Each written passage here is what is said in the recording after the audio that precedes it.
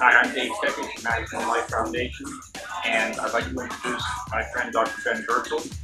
And Ben has one of the greatest minds on the planet, there's no doubt about that. But what's more important is how he applies it, how he uses it, and the biggest application that I'm most interested in, and we'll talk about this at RAAD Fest, is how he's going to reverse your aging with a very special tool that he's been developing for over 20 years. So, Ben, why don't you just talk a little bit about that, and then we'll see you again after today at RAAD Fest in August. Absolutely. So Dave and I have been talking about these topics for 11 years now. We've known each other, and we've shared a common vision that by bringing many advanced technologies together, it will be possible for humanity to completely overcome aging and death, so that people can live as long as they want to and be young and healthy for as long as they want to.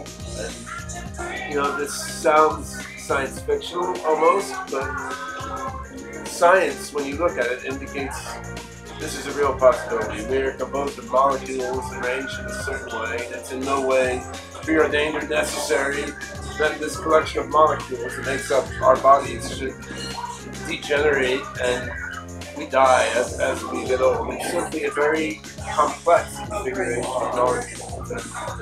I think eventually human beings will be able to figure out what makes the human body get old and die by collective thinking of so many different people working together. But in the end, the human mind is a limited cognitive mechanism. We can progress a lot faster toward understanding how disease and death work and toward bringing health and aging together. We can progress a lot faster if we enable artificial cognition, AI minds, to help solve these problems.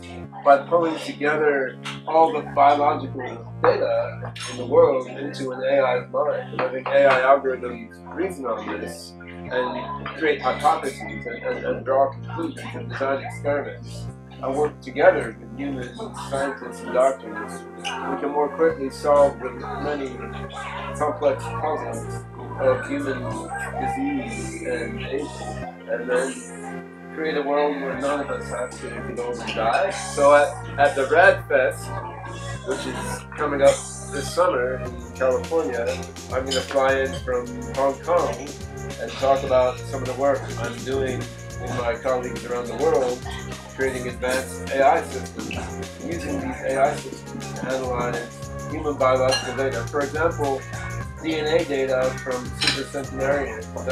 Don't tell too much. We're going to have it in a teaser. We want people to show up and hear the whole story. That's right. So we're going to talk about the future of artificial intelligence as applied to all the biomedical data in the world, and the capabilities that will fully solve the problems of human death and disease.